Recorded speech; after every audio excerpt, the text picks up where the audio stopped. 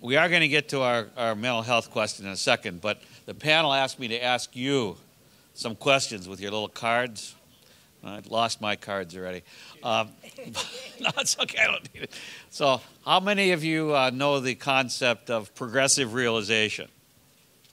Green card if you know that concept. Progressive realization. Now that you guys are, this is not playing the game right here. You guys. But the red means they don't, you don't, right? Red means Oh, I'm sorry, you put it all at the same time instead of waiting to go first. That's fine. Okay, that's fine. That's good. You're ahead of me. You're trying to save time. Fair enough. What was the other one you wanted me to ask? Legitimate restriction of rights. Oh, yes. The derogation or legitimate restrictions on human rights. How many know about that? Okay, so we're going to get into both of those things in a second. But oh, yeah, I'm sorry. One third one. How many of you are familiar with the Convention on the Rights of the Child? And why the United States has not ratified. Why we're the only country in the world that hasn't ratified. How many know that? Okay, we'll talk about that a little bit, too. Then we're going to definitely talk about that. Taking health and human rights course here. How many intend to take? Dr. Groen wants to know how many took his course on health and human rights. Actually, let me ask you, you can start answering the question, how do you reconcile state power in psychiatry with forced treatment of the mentally ill? That's a very good question. Can you repeat the question again? So good that I can't. Is it ever okay, not a violation of human rights, to force psychiatric treatment with drugs or other seclusion on a mentally ill person? Yeah, I think that you got to separate off safety if somebody's harmful to themselves or harmful to others or unable to manage their life. That's one question. The second question is treatment. So I think it's fine to separate, when necessary for the safety of the patient, to commit them for their safety. But then the question of treatment is a different issue, and that relates to whether they have had, make a substitute judgment as to what they would have wanted in the past, and whether we have evidence of safety and efficacy of treatment. And monitoring, usually we need some kind of outside surrogate, guardian or whatever to protect their interests. But I have no problems with forced treatment if that's going to lead to successful treatment. Success, all right, yes. Well, this question actually is linked to the other question you raised of derogation. It is. Legitimate derogation on human rights. So we're going to comment on that, yeah. Some criteria have to be applied. Maybe Sophia wants to go through the list. There are some criteria that were developed in Syracuse back in the 90s, earlier than the 90s, whereby some specialists in ethics, in law, in human rights got together and said, asked the question, under what sort of condition or meeting what sort of criteria can there be restrictions of human rights? And the first agreement was that there can be restrictions if they are legitimate, but they will not apply to all human rights. For example, you cannot legitimately restrict the right to be protected from torture. The things we had as war crimes and crimes against humanity. That's right. So, no, there are none. There are, can you say it, please? Non-derogable rights. But say most rights, particularly in the economic, social, cultural rights cohort, can be subjected to restriction. They can be restrained, but they have to meet a certain number of criteria, such as the restriction has to be based on a legitimate objective. Legitimate meaning that there must be some science behind it or some plausible assumption behind it, that if you do that, you are going to protect health or protect national security, as a matter of fact. The second criteria would be that it has to be for a limited period of time, strictly necessary in the way it is applied and in the length of restriction of that right. For example, typically in the flu epidemic, freedom of association was restricted. The right to education was restricted when some schools shut down. The freedom of free movement was restricted when some areas were sort of, out of reach by some population and so forth. So that is legitimately acceptable, but it has to be for a limited period of time. Then there should be no discrimination in that. You cannot say, well, restrictions will be applied to LGBT, but not to the rest of the population. And so it has to be equally justified, equally applied through the population. And then there must be accountability. It has to be in accordance with the law. So typically a bureaucrat, a district officer cannot decide on her own that she's going to impose restriction of rights. There must be a legal instrument behind that gives her the authority to do that. So that and it should be the least restrictive alternative, yes? It should be the least restrictive alternative. There is a long list, actually. It's a long list. I'm impressed. It's long.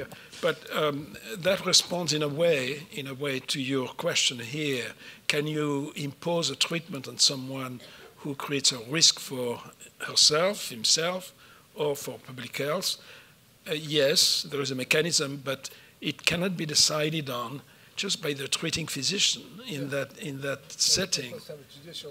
It has to have a judicial process that complies with the norms, the so-called criteria, Syracuse principle. Thank you. And ongoing monitoring.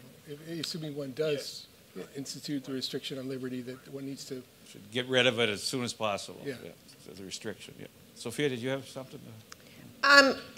Yeah. No. I think I'll let it be because let's move on to the next to the next thing. Okay. Let's do the Convention on the Rights of the Child. And I'll ask Sophia, why hasn't the United States ratified that? I mean, it really does seem that we're out of touch on this one. Do we hate our children? Is it family values? Of course we hate our children. Okay, of course, that's why. I mean, there's obviously the politics of it, and there is the misinformation that's put out in terms of what the Convention on the Rights of the Child is about, and that misinformation is put out on a regular basis in such a way that it inhibits genuine debate and genuine conversation as it would happen within the Senate. I mean, essentially, the United States has signed but not ratified the Convention on the Rights of the Child, and it signed it under Bill Clinton. And that means that because you need the advice and consent of 2/3 of the Senate, it means that each year the convention comes back up for discussion. And so, but the problem is that the lobbying is very strong to ensure that it does not happen. So there's the politics, and in the politics there are two areas that I think are important. One is that there is the misinformation that's set up that says that the convention because it sets up a direct relationship between the child and the state, that it moves the parent out as the decider in terms of how it is that families ought to operate, which is in fact is not true. But it does set, however, a relationship directly in terms of a legal obligation on the part of the state, in terms of children, in terms of school, in terms of health, in terms of education. But I think, to be fair, there is one particularly damning thing, which is fantastic about the convention, but also perhaps from legal perspective, why the United States has a very difficult time ratifying. And so I need to give that honest piece as well, which is that the convention, because it was the first human rights treaty that was drafted at the end of the Cold War, the way that the language is drafted, it actually imposes both the negative obligations that the United States is comfortable with and the positive obligations that the United States is not comfortable with are tangled in the same right. And the best example of that is the right to life, which has both the right not to have your life arbitrarily taken from you, which is something the United States is comfortable with, but also your right to survive and develop, which is language that you were using. And that language of survival and development has economic implications. And so because of the economic implications, it comes back to the discussions around healthcare and the United States and what we're willing to take on and not as an obligation. I think that it's much harder to take a reservation to that provision because the it's so tangled. And so I need to say that there is that as well. Tell them what a reservation is. Sorry. Apologies. A reservation is when a government says we agree to be bound by this treaty, but only insofar as we do not agree to this very specific part of it. And we say this part does not apply to us. But it's much more difficult to do in this context. And some reservations you can't take. Obviously, they're in direct contradiction to the convention. I don't want to get too carried away, but we've talked a lot about equality, so let me ask, why haven't we signed the convention to eliminate discrimination against women? Do I get that one too? Sure. Oh, anybody can have it, but you can take first crack at it because you did so good on the rights of children. Thank you. Yeah. Okay. So That's almost incomprehensible to me. I'm glad. Okay. Okay. So, I mean, I think, again, that there is, I mean, one of the things that's been interesting about it politically is the fact that it's been made, Bill Clinton made it part of his presidential campaign promises that the convention would be ratified when he was president. That clearly didn't happen. It'll be very interesting to see essentially whether Hillary Clinton is going to come very strongly about whether ratification of the Women's Convention will be part of her campaign. She hasn't yet stated anything, but it's one of the things that I and a number of people are watching to see whether or not she's going to take that on, or Bernie Sanders for that matter, but like how people are going to take that on.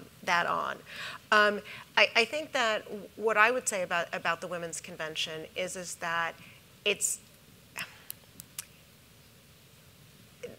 there is an argument, which is an arrogant argument, that what is in the Women's Convention is already protected under national law, and that therefore there isn't the need for us to agree internationally to something where nationally we are already protected, and that we don't want other countries looking at us to see whether or not we're in compliance. And there's, I think, a real problem with that argument that I think probably everybody in this room has, but I do want to say that it is a very real argument, and it's certainly one in terms of conversations that I've had with people who are involved in those conversations seems to be quite important. So I'll put that out and then open up other reasons that people might want to add. Oh. Okay, thank you for both that. I want to open it up to all of you. Just one more question that we didn't answer, the progressive realization question. So let Danielle, how can like resource poor countries be expected to have a right to health? It can be resource poor countries. It can be also resource poor states within a country. I mean, that also have the obligations in certain settings to provide or to create environments that are conducive to better health. And when resources are lacking, there is a provision that applies particularly but not exclusively to economic, social, cultural rights, which is that there is a tolerance for states to gradually, progressively deliver their obligations. But there are a number of conditions for that. They have to assign to the particular health issue or health-related issue to the maximum of their available resources the means for progress in health towards this particular goal. So there is first a notion of maximum available resources towards that goal that need be mobilized. There needs to be benchmarks and targets set by the country saying over the next 5 years, this is how we are going to progress towards that goal. And this need be monitored and reported on. The resources in question should include resources from domestic origin, but also resources that can be generated internationally. So it is perfectly all right. And another human right, which is the human rights or an obligation of international cooperation. Countries that are better off financially have an obligation, in fact, to help countries move towards those goals. And so that's the concept of progressive realization.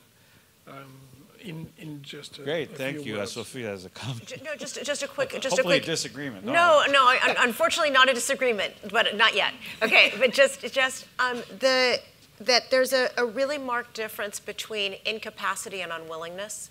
And I think it's really important to recognize that in terms of the differences among states. And that that unwillingness is unacceptable, but incapacity is understood. And as a result, this concept of progressive realization is therefore really important. But I think the other comment I want to make about progressive realization is that it's not only about lower income countries. And there's always this recognition that wealthier countries can continue to do better, and that it can extend to what they do in terms of development assistance and cooperation as well. So it's both doing better for the people within your borders and what you do outside. So I want to make sure that progressive realization is for everybody. But we're the best in the world. Of course. In the United States. Well, even though we have to make our healthcare system great again. I mean, if we took the convention seriously and then ratified it, we would have to then admit that we are unwilling as opposed to incapable of doing this. Yes, fair enough, fair enough. There are two, at least in Western Europe, where I live, there are two areas which are totally neglected by current governments. One, not all governments, there are a few exceptions, but autism is an issue that's totally neglected. The number of children with autism grows exponentially year after year, and the facilities to take care of these children with great outcome when they are really cared for are just not there.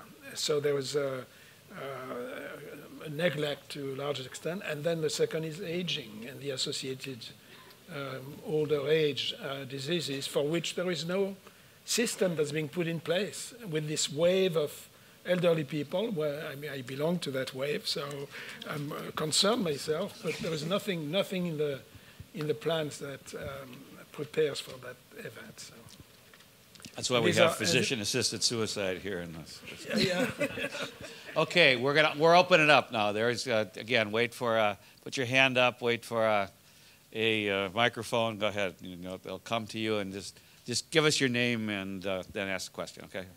Hi, my name is Kristen. I'm a global health concentrator, MPH. I just was wondering, you guys talked a lot about the different laws and conventions, especially like the UN and the Broad, and at least in the global health sphere and kind of what I've been learning, is that a lot of times these laws might be in place, maybe on an international level, maybe on a country level, but then you get into the country and nothing is going on in that space, whether it's, health, human rights. And how do you deal with that? How do you help countries, create these programs to maybe help with that? And what do you see as the challenges and potentially the opportunities for improvement and what we can do? Let me ask Sophia to answer that first. Is that all right? Sure. Thank you. Okay. You got the most experience. You and Danielle have the most experience here. So, I think one of the things is that law is necessary but not sufficient. And so one of the things for me automatically is not to say that they shouldn't have the laws. We need to make sure that they're there, and then we need to be able to point out how they're not, in fact, being implemented. And so one of the issues then becomes being able to understand the effects of the law not being implemented, and to be able to show in health terms, not just in rights terms, why, if it's a good law, why it is that it's problematic in terms of the health outcomes that you're trying to achieve. The flip side of that is that there's a lot of bad law that remains on the books. It's true. And one of the questions, there are still sodomy statutes in a number of states in this country, right? So there are bad laws that remain on the books. And the question is whether you also, as public health professionals, are concerned with getting rid of bad law, right? Once you start engaging in that legal sphere, you need to be thinking about how it is that you work with law and the extent to which you make law part of your work. I would just extend on that in saying that there are situations where you don't necessarily want to change the law, although it may be a bad law. I'll give you examples. Opioid substitution therapy to treat people who are injecting drugs, which has spread not opium use or opioid use, but OST, harm reduction programs, have spread very widely in the Asia-Pacific region.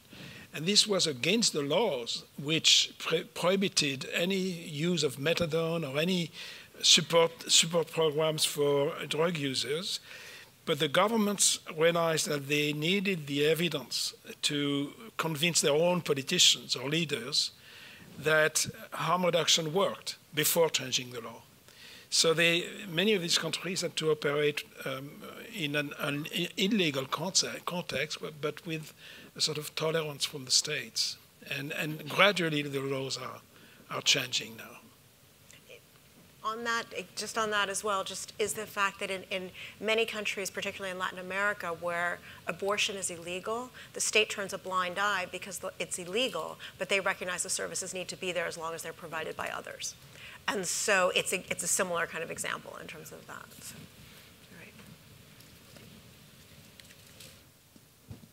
all right. We'll just move around the room. I'll do one in the back. Hi, my name is Chloe Warren, and I'm an undergraduate student, aspiring JD and PhD student as well. So I had a question specifically for the special rapporteur, but also for the rest of you. I saw a billboard once that said, "Parenting is prevention."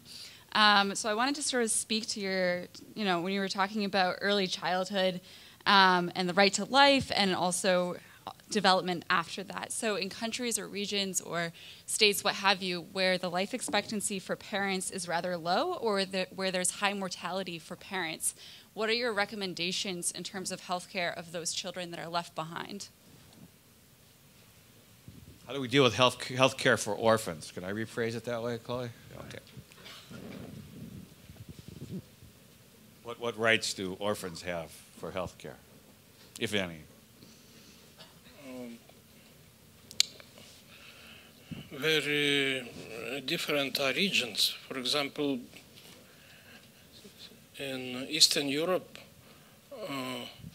94% of children in orphanages are not really orphans. They have at least one parent, but because of some tradition of state policy, again from that other extreme, the decision was made that state is a better mother. So if something wrong in family, let's institutionalize child.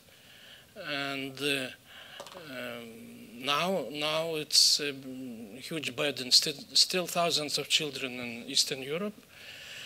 And in some new EU countries, sadly, even EU funds are invested to improve these institutions instead of developing alternatives. Alternatives are clear: support for biological parents. If this is not working, then foster parenting, adoption, national adoption. In other countries, like developing countries with as effect of HIV/AIDS and other epidemics, yes, there are many orphans and many institutions where children are living. There are good UN guidelines from 2010 about alternative care of children. And it's very clear decision by UN in these guidelines that at least during first 3 years of life, a child should be should live in family, biological or other family, because the living in institution is detrimental to his or her development. In my report on early childhood, I recommended to lift this to 5 years, just to do something to lift this from 3 to 5 years. So I think that we should get rid of institutional care, at least for small children all over the world. It's possible, but again, there is a lot of need for political will. Thank you. Okay. Yeah, go ahead.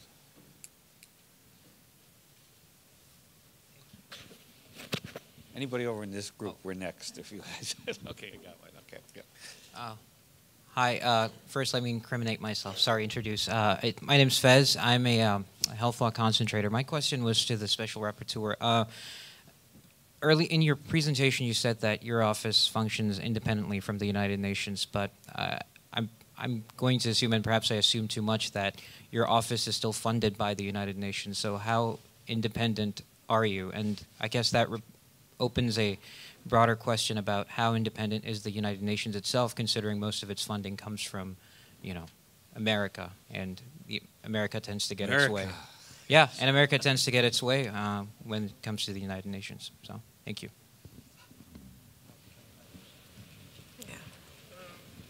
Yeah, go ahead. Sure. Yeah. You can tell them you're not funded at all. That's right. Two of us here, me and Juan Mendes, we represent special procedures mechanism, which we are so-called mandate holders. There are thematic mandate holders like us, and there are country rapporteurs for some countries which are in some special list. And also, yes, about support, as I told already, UN Human Rights Council appoints special rapporteurs, and this is non-salaried position, so we are not members of staff, we are not part of UN. We survive from where we live and work, and our other life, I mean our main life, and this is just we commit, when we apply, we commit up to for 3 months during 1 year to travel to report, and support comes from Office of High Commissioner of Human Rights. I have one person from staff who is supporting me. And then it's up to rapporteur to arrange to affiliate with some university. I'm affiliated with the University of Essex. University of Essex applied for grant, received grant from Open Society Foundation to support my mandate. And from this grant I have another person. Juan Mendes maybe have is more experienced, maybe has more support persons or grants, I don't know. So this is, I think it's not the West system. Of course, it's difficult to imagine how we can survive without funding, but this is probably price of independence. So if you want to be independent, you do not depend on anything. But then it is some threat that nothing depends on you. If you're just a lonely thinker who is, but I think that this is a meaningful activity. Thank you. Yes. Okay. Yeah. Hi, my name's Ben Gray. I'm from New Zealand, so I'm an outsider. My question really is, I absolutely value the whole idea of human rights, and of course it's a process that's been great.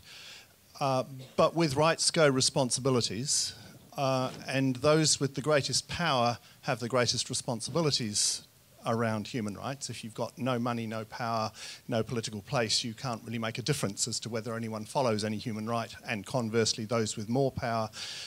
And I wonder whether we've spent too much time focusing on analysing what the right thing to do is, and not enough on who has the power and what is the process to change it.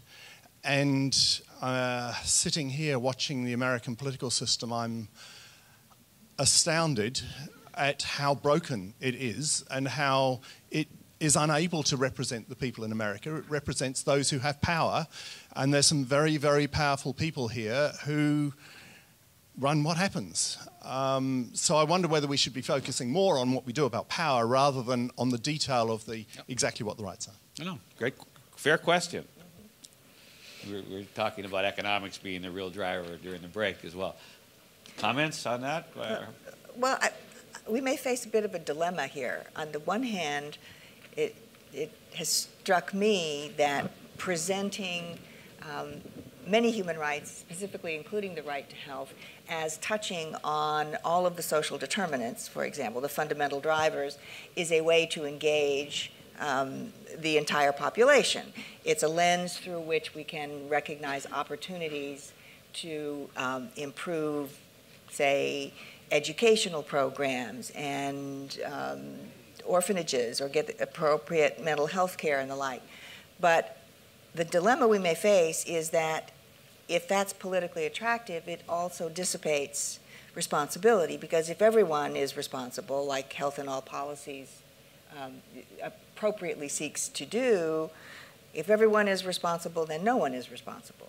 And everything can fall through the cracks. So many of us are searching for the appropriate levers to gain the kind of traction and political traction that is necessary without entirely dissipating the power. I don't necessarily have the answer. I would also add, I think that there's the question of what your starting point is in the conversation. And I'm thinking from the perspective of, yeah, in terms of the general framework, I fully 1,000% agree. But then I think if we're thinking about public health, we're thinking about health outcomes. And we're thinking about how is it that we best address to be able to improve health and well-being for populations. And within that, I think there's a very clear role for thinking about human rights and the role that rights can play. And yes, at kind of the upstream, we can be dealing with power structures, but I wouldn't want to avoid and ignore what the human rights system can offer to improve health in order to be able to address those larger political and powerful forces. So I just... Okay. Yeah, we'll go back over here. Go ahead. Hi there, I'm Quinn Hirsch, and I'm a health law concentrator and an MPH student. So we were talking about how human rights are enforceable, and I think there's a real balance there between how we enforce them through naming and shaming, and whether we put burdens on lower and middle income countries and economic sanctions. So I was wondering if you could discuss enforcement mechanisms of human rights procedures and goals, and how we shift the burden so that it doesn't become burdensome to follow good ideals. Danielle, you want to take that one? You don't have to take it. I can try. The beginning of a response, personally, I think that some aspects of human rights, the right to remaining in the realm of the right to health, are enforceable, but not very many are enforceable. There are some examples, such as the Tobacco Framework Convention, that have imposed on countries to take certain measures, legal and otherwise, and report on what they did. And that seems to be working to the extent that countries are stimulated in the right direction. The tobacco lobby is, of course, working against that and trying to slow down the process, but it's an area where progress is being achieved, there is no doubt, and that has been done in a relatively soft fashion by not imposing a new convention, but a framework convention, telling countries, if you want to reduce tobacco consumption among your young people, these are the things that you could consider building in your laws. So it's, in a way, enforcing the right through proxies, the proxy being the government itself. That seems to be working, but yeah. Yeah, I want to clarify how we think about what enforceability is. And I think that the sanctions piece is just a piece of it. And so I think that really what we're talking about in a bigger way is accountability. And I think that the notion of accountability and the framework of accountability as that is used, and how we think about, for example, the use of rights to help governments, those governments, do their jobs better, to be able to use rights to prevent violations from occurring in the first place. So that it's not only, so I want to be careful that we're not in enforcement land as the way that we think about rights in the context of thinking about what it means for health. You want to be the public health police? Is that Yeah, we're not, and so that we're broadening it. And I hope that, and there are many examples of governments, lower and middle income country governments, far more than the United States, who take on rights very consciously in how it is that they do their work, and are able then to be able to show evidence of the value in some ways in terms of what the implications are for the work that they do.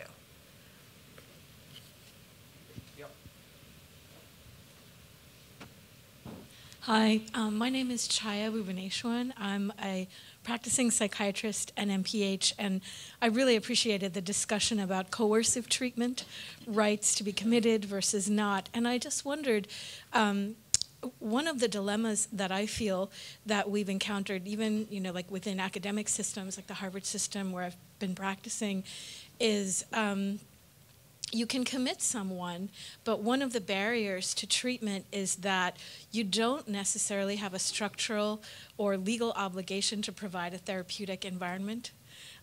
In the sense that the ability of institutions to truly provide a therapeutic environment, a non-traumatizing, non-violent environment really varies. So I'm wondering if you can suggest sort of within the human rights debate of whether or not it's legitimate to commit people for involuntary treatment of any duration or nature, is there also some legal obligation to make it an environment that is, free from various dangers, pressures, because within clinical psychiatry, we're not necessarily seeing that. There's so much variation as to how dangerous a given environment is. So just wondered, I'm sure I'm not articulating that well at all, but I'm just wondering if you could help us, even begin to create a language where we can start to raise these things in clinical settings. Yes. Thank you for these thoughts. I just want to add what I told earlier. I think it's a good time globally and nationally to discuss possibility of new paradigms. There have been many paradigms in psychiatry, in mental health, changing all these shifts of pendulum, maybe two extremes, but from after with each new paradigm, things were improving, including with the human rights. It means that it makes sense to have new paradigms. And now this crisis I see as opportunity because there are serious questions, for example, maybe similarly like you're raising, this concept of dangerousness. The critics of this concept tells how you know that, how you know the future. How can you see the future? Well, because I'm doctor, the answer. The answer, the only answer, because I'm doctor. It's a little bit too weak argument, I think. And also the concept of medical necessity, because I'm doctor and I know that it will be better. How do you know?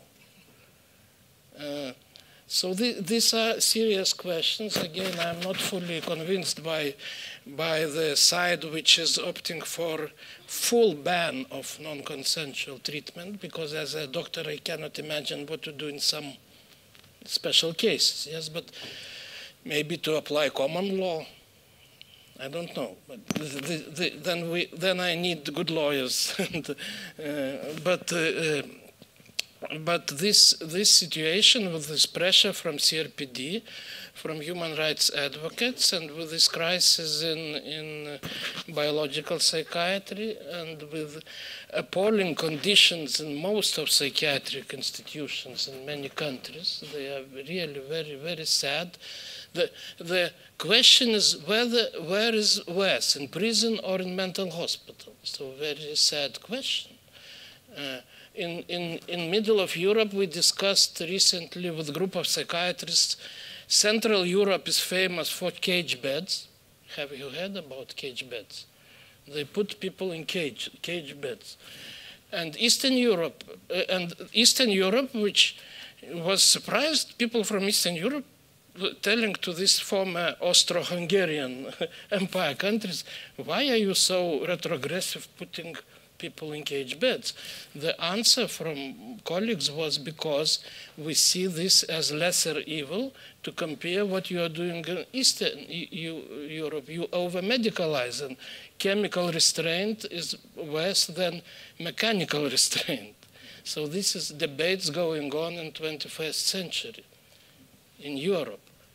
Should we close to the cage or should we over-medicate? So this means for me that something is wrong. But for this, psychiatric establishment has to recognize the crisis. So far, this has not happened.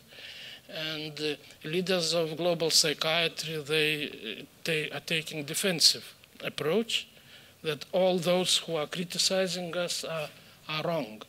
So I would like to contribute to this, but the problem is that there seems to be no chance for compromise or consensus because the positions are very polarized. Thank you. Under the guise of protecting people's liberties and their freedoms, we deinstitutionalized, which was an excuse in many ways not to deal with the problem. But again, that not only people went from the institutions to prison, but to the homeless on the streets. And so we've neglected our responsibility to have a system in place to deal with the mentally ill who can be dealt with outside of the institutional setting.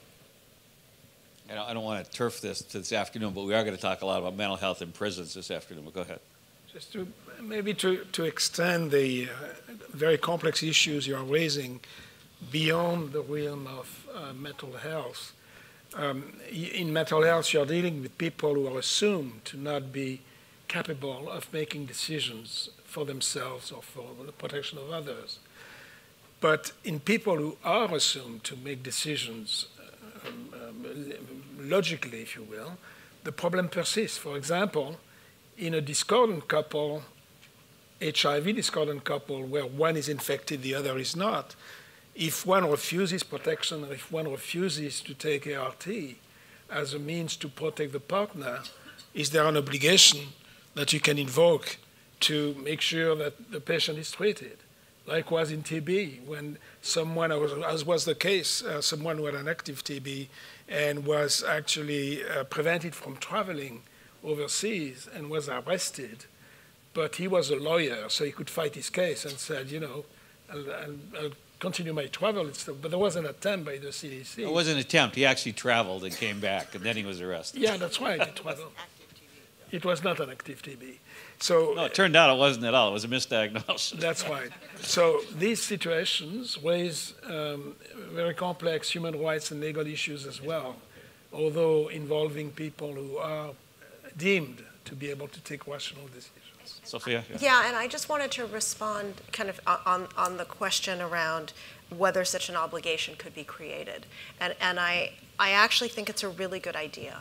And it's one of the things that I think is sort of interesting, which is as we think about how do we build these legal claims, and I think one of the issues is to be able to think about, for example, the ways in which we look at the rights people have to a safe and healthy environment, the ways in which we take that, and if we can build the legal claim on the positive affirmative in terms of what's needed.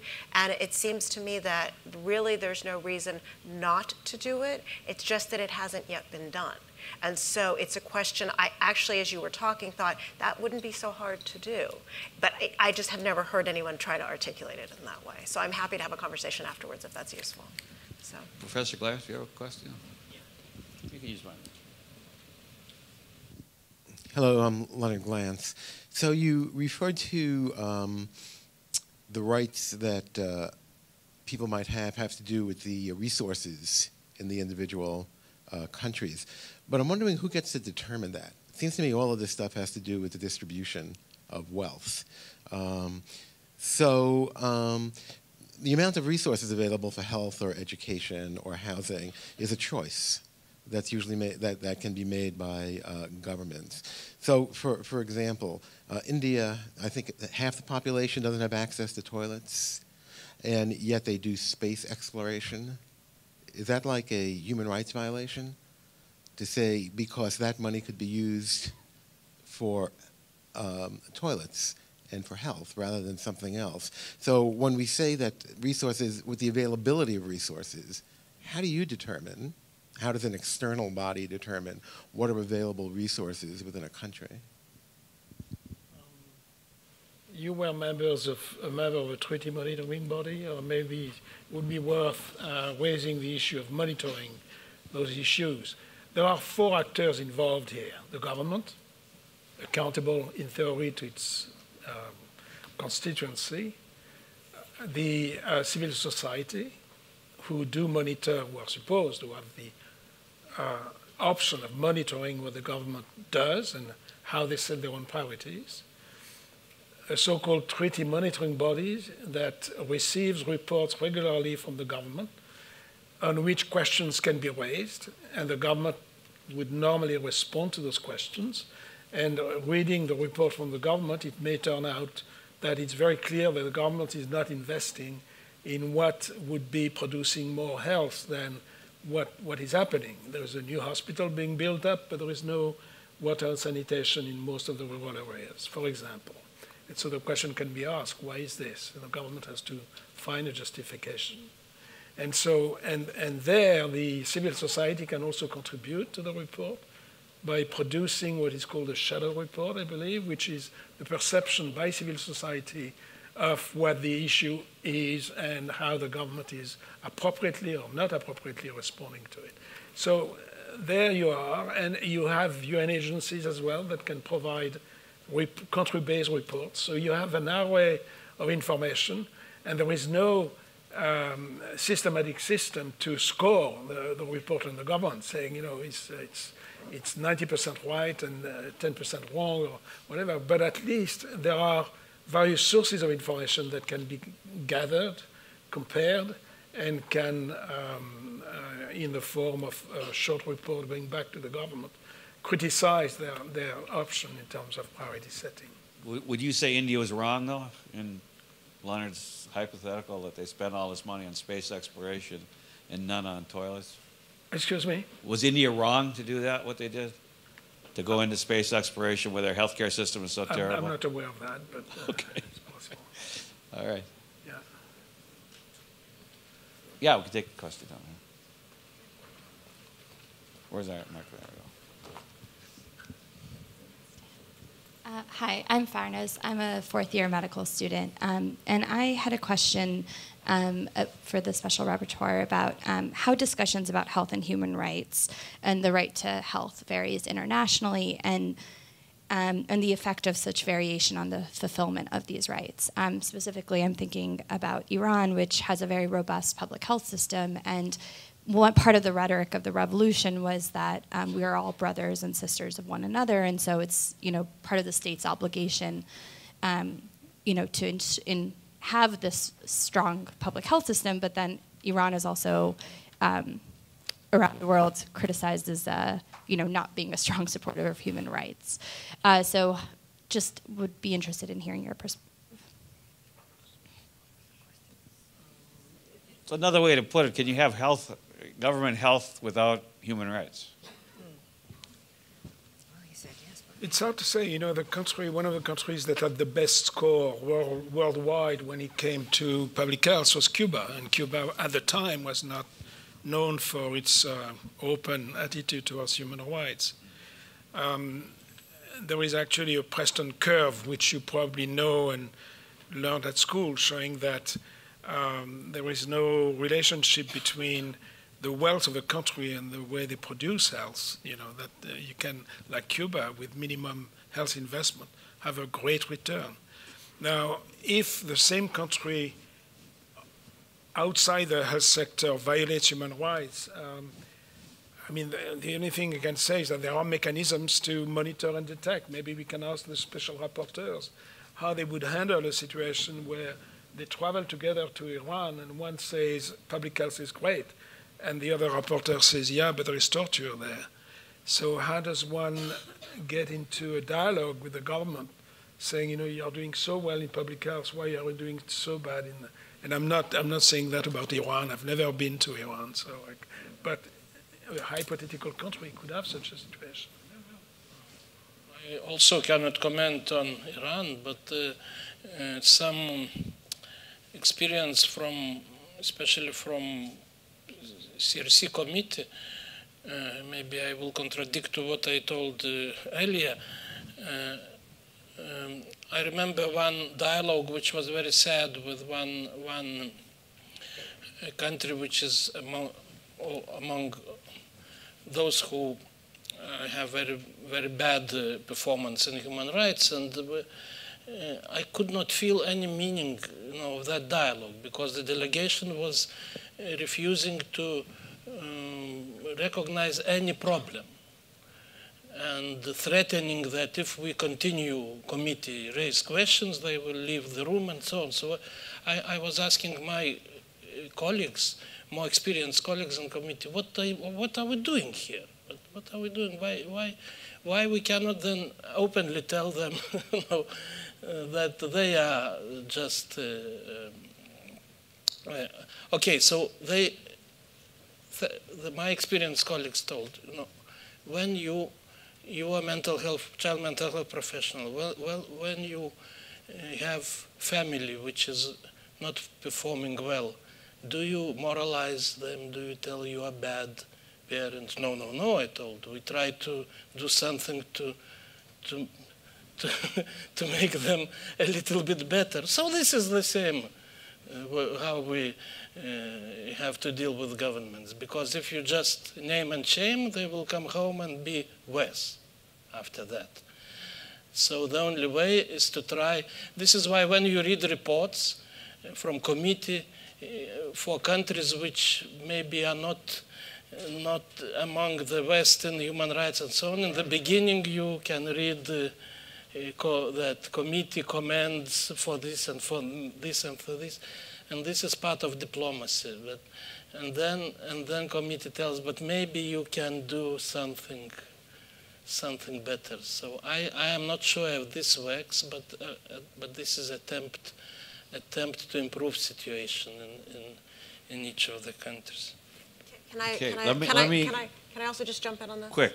Yeah, just on terms of, I promise, not that in terms of. Now pressing on lunch, so okay. you got to be careful. No, but I think that one of the issues is having that if there's a country that claims a very good health system, one of the first questions is then, when you recognize who are the most marginalized and discriminated against populations are within that society, do they have access?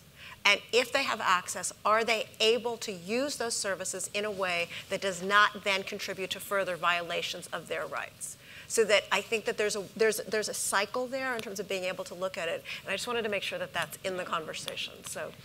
Thank you. And before we end, I'm going to ask each of you if you have a final comment or question you want to leave our group with. Yes. You don't have to, but if you do, I know Wendy wants to say something anyway, but we'll start with Wendy. So my comment as a follow-up is that's exactly the kinds of questions that we need to be asking in the United States. And that's why the human rights approach, I think, makes a good lens through which to evaluate our healthcare system. It's not some bizarre other country, but we need to ask, what are we doing for the least, those who are the most disadvantaged and the least, that will give us a good read on where we need to improve. Great. Michael?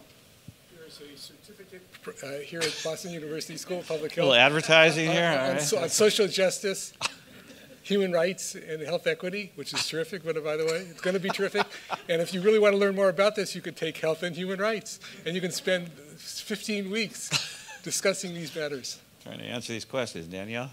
My brief comment will be on something we did not really discuss in great detail, but the fact that I am convinced that the boundaries between public health and medicine are blurred now, and they are vanishing. And thanks to medical students who are doing public health in the course of their studies, thanks to your dean, who is both a clinician and a public health person, thanks to many of you who have interest in public health because they realize that you can't achieve the goal of treating a patient and his family appropriately if you don't look at the context and the determinants of ill health and of positive health. So that, I think, opens the way to a new concept of medicine and health. And I'm very glad it happens, because in my generation, there was indeed a barrier.